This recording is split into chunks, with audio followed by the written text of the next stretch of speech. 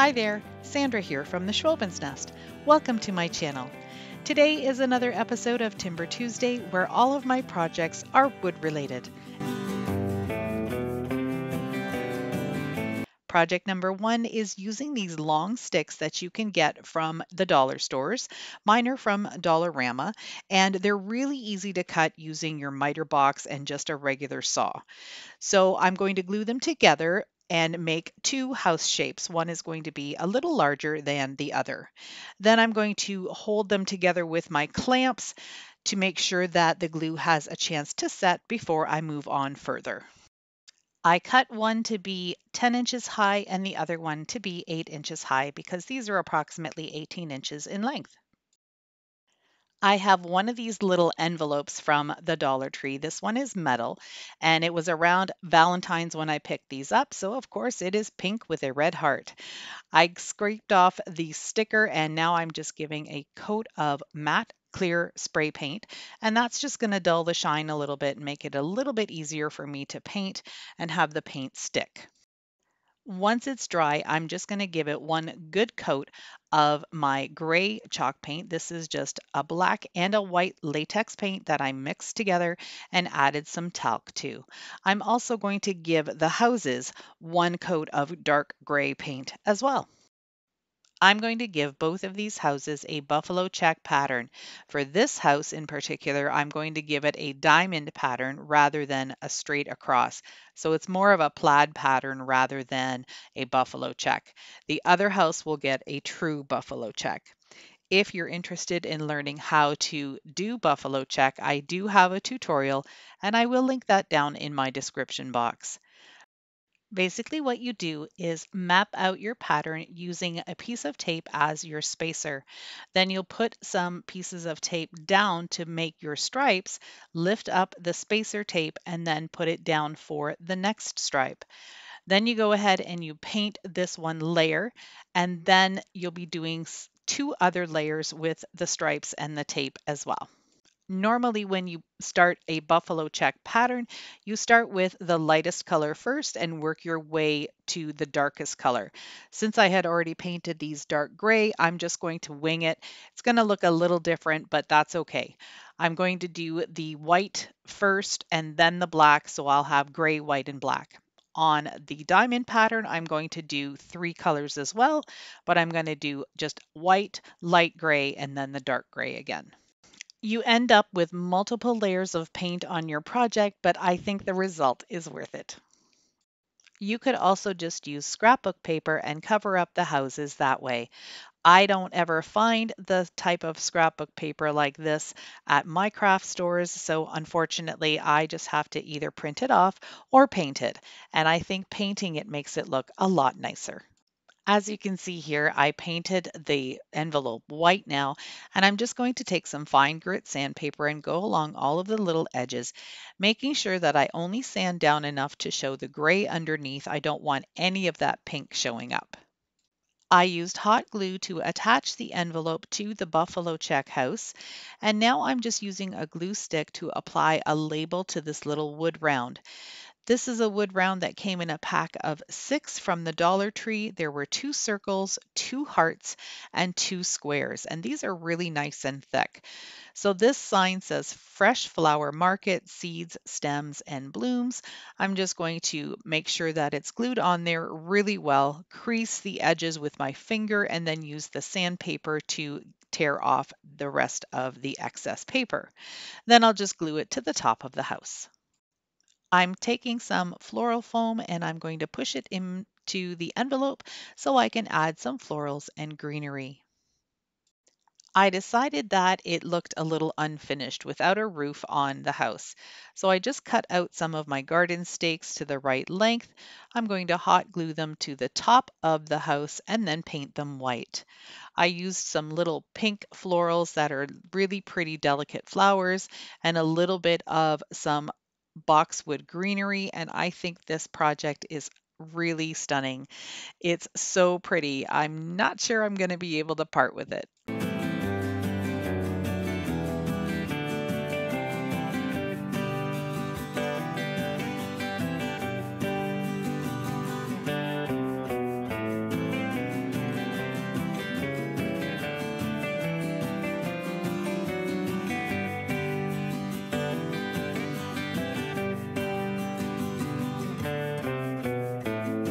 Before we get into the next project, I'd like to talk to you a little bit about Ekster. Ekster is a company that started by taking a traditional wallet and making it smart.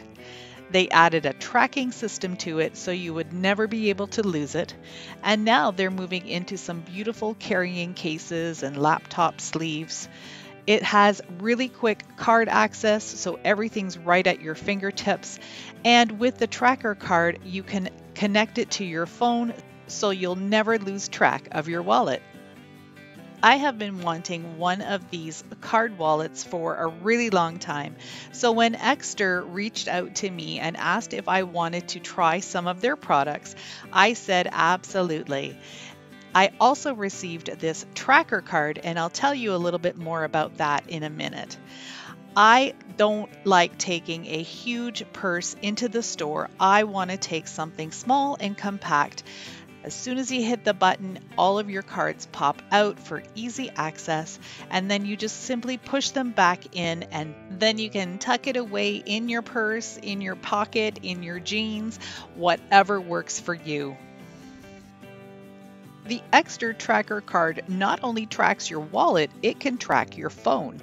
So all you have to do is press that center button a couple of times and your phone will ring. No more searching around the house for your phone or getting family and friends to text you so you can find it.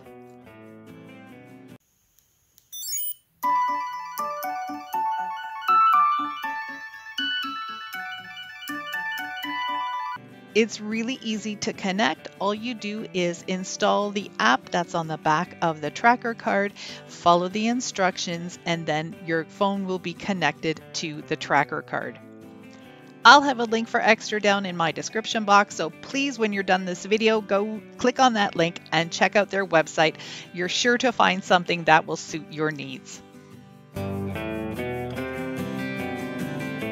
I have a few rolling pins that I'm going to display on the top of my cupboards in my kitchen, but I wanted to add this smaller one to it. So I'm starting by just painting the handles white, and now I'm just giving them a black stripe up and down, and then I'm going to give them a gray stripe. As you see here, I did that across, and now I'm going back with the black and covering up one of the gray squares to create a proper buffalo check.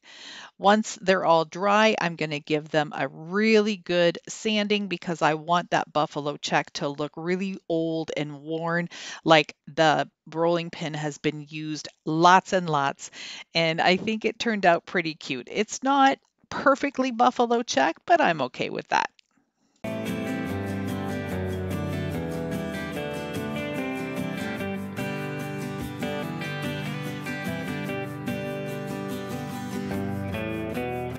Thanks so much for clicking on my video today. I really appreciate your support. If you're new to my channel, welcome. If you like what you see, I would love it if you could hit that red button too. This project goes with the rolling pin, so I'll show you both of them when I'm done this project. I've got this crate. I love the crate, but I don't love the words on it. So I'm going to go ahead and fill in all of the wording here. They are cutouts, and if it would have said something different, like maybe farm fresh or home, I probably would have left it. This is going to be the back of my crate, so you're not really going to see this, but I wanted to just fix it up anyway. So the polyfill is dry, and I'm just taking some fine grit sandpaper and just sanding down all of the rough edges. You can still kind of see the words garden tools through. Once I paint it, it's going to be okay, but you're still going to feel a little bit of the bumps. But I'm okay with that. It's all rustic, right? I made a label using my Cricut Explore 3 and Design Space, but if you don't have a Cricut, don't get discouraged. I know a lot of us crafters on YouTube are using Cricut machines. If you don't have the budget for one, there are many different ways that you can get the same type of look. Go ahead and use the free printables. This will be available on my website. You can also use rub-on transfers or letter stickers or even stencils. And if you have to do it one letter at a time, that's okay. That's how I started out, and I really still do love a stenciled look. The other thing that happens sometimes with this Cricut paper and transfer tape is that it pulls off some of the paint, especially when you're working with chalk paint. So it's always best to seal your project with the paint first and then let it cure overnight before you apply anything with your Cricut. I had a whole other couple of words in between the Cornerstone Cafe and the Fresh Daily, but those didn't work at all, so I ended up having to trash them. So I'm just going to leave it like this. And now I'm just taking a really rough grit sandpaper. I believe this is probably at least an 80 grit, possibly a 60, and just my hand sander here. And I'm just going to go ahead and rough it down right down to the wood. I'm just going to get rid of all of that paint, all of that green that shows up, and just get a lot of that wonderful wood showing through. This project was in the back of my mind for a really long time, and I'm so excited that I finally got it complete. I think it looks amazing on the top of my cupboards. Let me know what you think.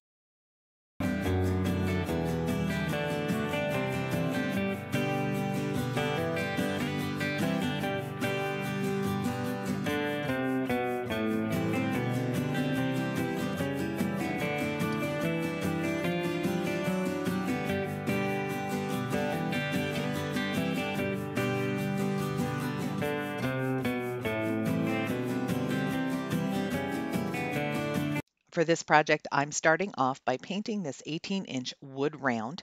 I got this from a local Facebook Marketplace seller who sells all sorts of different sizes.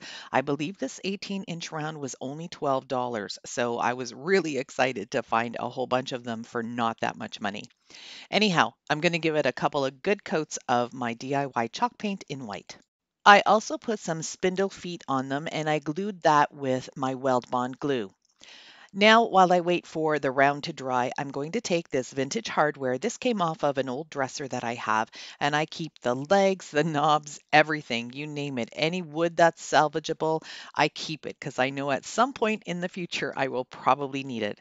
I'm just going to give these a couple of coats of black chalk paint. I don't need these to have full coverage because I know they're going to get scratched off, but I am going to seal them afterwards with some clear matte spray. I'm going to put this stencil on it. It's all in one piece. I got a pack of them from Joann Fabrics quite a few years ago. There are a couple of missing pieces down at the bottom, but I'm not going to put any paint on those letters and I'll fix them by hand later. I'm using a makeup sponge and some medium gray chalk paint. I wanted this to have a little bit of a different color rather than just white and black. And the makeup sponge, I'm making sure that I offload the paint because I don't want it to bleed. It did in a couple of areas, but they were really easy fixes with a little bit of white paint. Even though I'm obsessed with tissue paper printing and I love using my Cricut, this is still so satisfying to be able to peel up that stencil to show this beautiful design.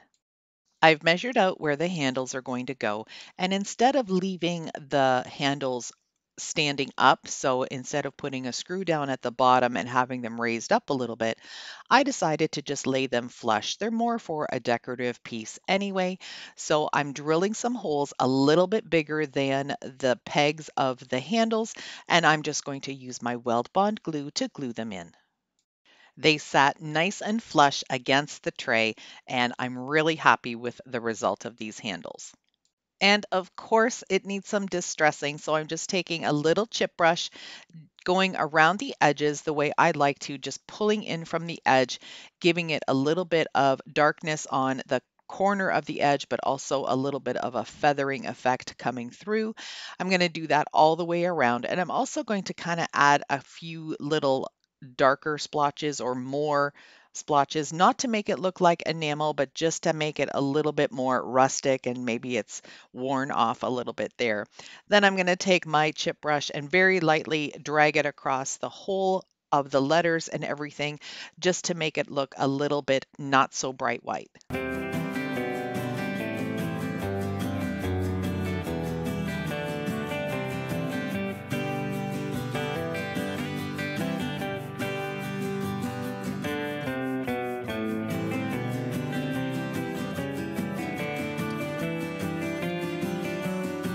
I really hope you enjoyed my Timber Tuesday projects today.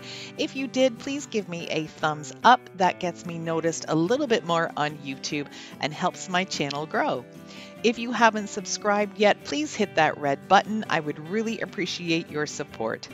Don't forget to click the notification bell because you don't want to miss out on any of my future videos. Take care. Bye for now.